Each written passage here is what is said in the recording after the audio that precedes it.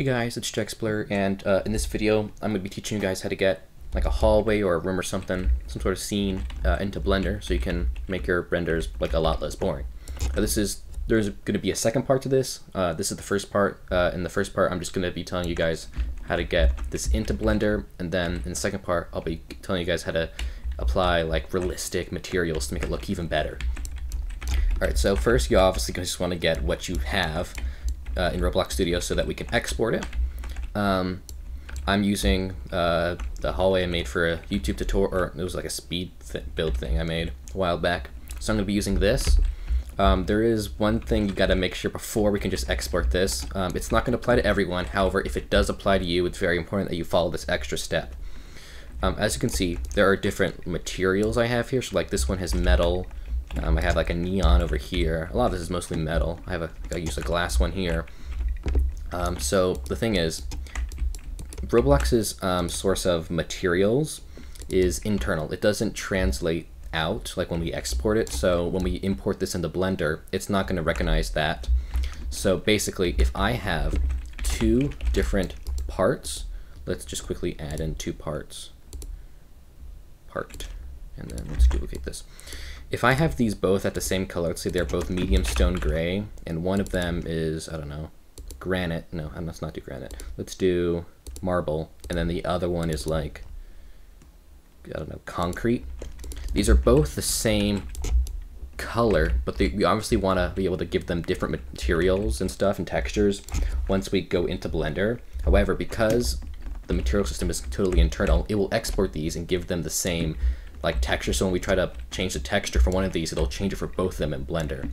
So if you have, that is the case, if you have multiple parts that have the same color but different materials, you're going to want to export them separately. So first thing is just to group everything together. You just hit Control A and group everything together in one group by hitting Control G. I selected everything by pressing Control A. Now we have everything grouped. If you don't have that case and you don't have to, do what I said and export everything separately, or not everything, export yourself separately, you're just going to want to right click on model, export selection, and then just locate, wherever you want to save it on your computer. You should make a new folder just to keep everything organized, and then just hit save, and then that's it. If you do have, like I said, multiple objects with the same color but different materials, you're going to want to separate them and put them into like a new model so that when you export the first one, you're not exporting that stuff with it. And then, like, I don't know, if I randomly decided, hey, let's export this part separately, or let's say these two things, separate them, group them together, and then let's scroll to the top. Then you can just export this one and then export this one separately. So now they're separate. But of course, I don't need to do that, and I've already exported it, so we're good. Now that we have that done, we're going to open up Blender. If you don't have Blender installed for whatever reason, go to the link in the description, blender.org, and then once you've loaded it up, just hit General under New File. Yours will be a little bit different than mine, most likely. You'll probably have some stuff like a cube here, and a light and like a camera. You can just get rid of everything, just hit Control, or no, just hit A on your keyboard, not Control A, just A, and then hit Delete, and everything will be gone. Once you're in Blender and you got all this done, you're gonna go to File, Import, Wavefront OBJ, and then locate wherever you save this on your computer, and then find the OBJ file and double click on it, or click on it once and then hit Import OBJ. Depending on how complicated your thing is, it might take a second. Didn't take that long for me, but now we have it in. Let me just quickly enable. I can't. Apparently, for some reason, I was going to enable screencast keys, but I don't have it. In order to move around, if you don't know already, you can click and hold the middle mouse button, like the scroll wheel. If you click and hold it in and drag it, you can rotate. Hold Shift while doing this, and you will pan around, and then just scroll up and down to zoom in and out. If your camera is being kind of weird and like you're rotating in a weird place, click on your object and hit the period key on your number pad. I don't know how to do this if you don't have like a number pad, not period on your keyboard, but like on the separate, the 1, 2, it just has numbers and enter and stuff, but that'll center your camera. You can see this looks a little weird.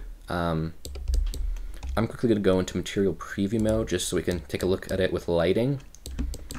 What we're going to do is, well, there's actually not really much that we need to do other than material stuff. However, just to set it up for next video, we're going to click on this, hit tab to go into edit mode.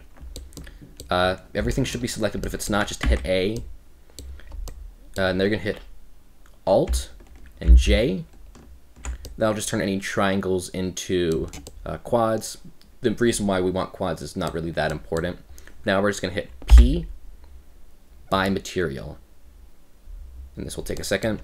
Now we have everything separated into individual objects based on whatever material it has. When I say material, I don't mean material like concrete. I just mean that's what they call like different textures. So everything with the same quote unquote material will, you know, have the same look.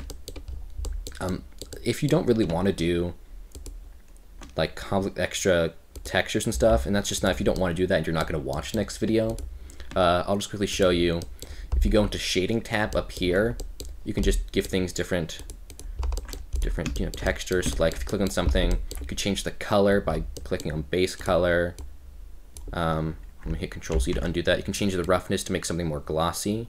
You can increase the specular, which gives a kind of which is kind of subtle. I don't know if you can tell. You could, if you want something to be metal, just turn metallic up to 1. But in the next video, I will be showing you guys how to go from this to something with super realistic materials. So that's it for this video. Please watch the next one because I need the views. Please like and please subscribe. Subscribing is free and it really does help me out. But I'll see you guys next time. Goodbye.